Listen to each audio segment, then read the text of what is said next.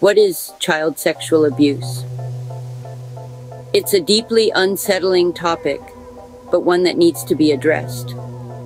Child sexual abuse encompasses any interaction between a child and an adult, or another child, where the child is exploited for the sexual gratification of the perpetrator or an observer. This can involve both touching and non-touching behaviors, ranging from inappropriate physical contact to voyeurism, or exposing the child to pornography. Instead of physical force, abusers often resort to manipulation, threats, or other forms of coercion to engage children and maintain their silence. They may even employ grooming tactics, such as giving gifts or arranging special activities to further confuse the victim. So who is affected by this horrendous act? The unfortunate reality is that children of all ages, races, ethnicities, and economic backgrounds are susceptible to sexual abuse. It's a global problem, affecting both girls and boys in every kind of neighborhood and community. How could one possibly recognize if a child is being, or has been, sexually abused?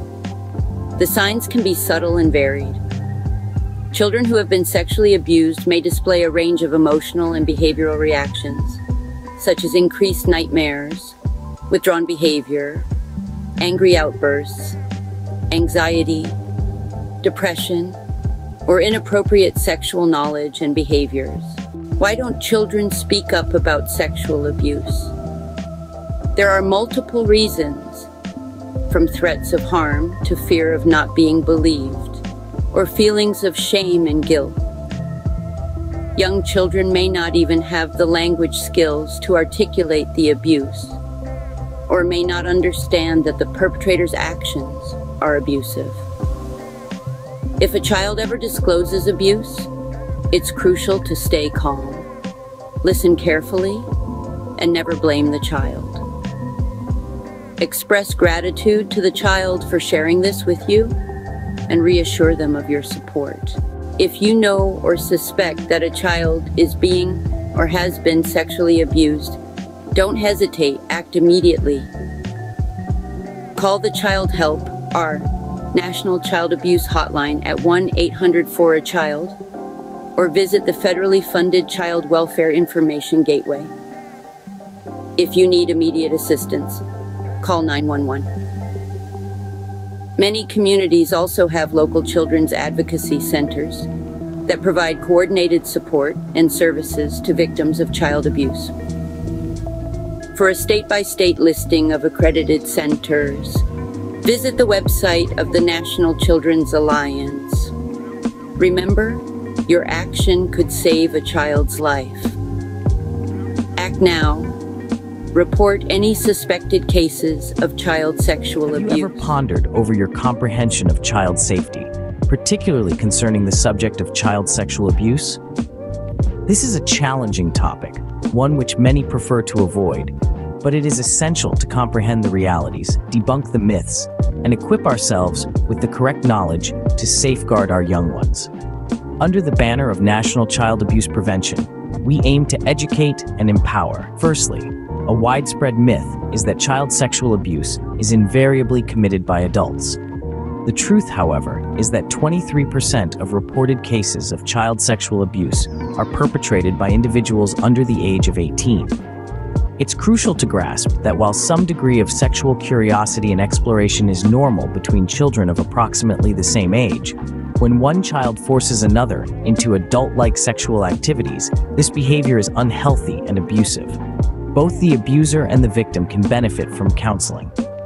Another myth is that discussing sexual abuse with a child who has endured such an experience will only exacerbate the situation. On the contrary, research shows that encouraging children to speak about sexual abuse does not worsen their feelings. In fact, mental health professionals can help mitigate the physical, emotional, and social problems these children may confront by allowing them to process their feelings and fears related to the abuse. Now, let's delve into some crucial tips to help shield children from sexual abuse. 1. Ensure children know the accurate names of private body parts. 2. Bear in mind that most children are abused by someone they know and trust, so don't concentrate solely on stranger danger. 3. Enlighten children about body safety and the difference between okay and not okay touches. 4. Empower children to refuse when they do not wish to be touched, even in non-sexual ways, and to say no to touching others. 5. Reassure children that adults and older children never require help with their private body parts. 6. Encourage children to take care of their own private parts so they don't have to depend on adults or older children for help. 7. Educate children about the difference between good secrets and bad secrets. 8. Trust your instincts. If you feel uncomfortable about leaving a child with someone, don't do it. If you're worried about possible sexual abuse, ask questions. Remember, the ideal time to converse with your child about sexual abuse is now. Children are most frequently sexually abused by someone they know and trust. In conclusion, child sexual abuse is a grave issue that demands our understanding and action. It's not only adults who can be offenders, and discussing the abuse with a child who has gone through it can be advantageous. It's crucial to protect children with the correct knowledge, empower them to say no, and trust your instincts when it comes to their safety.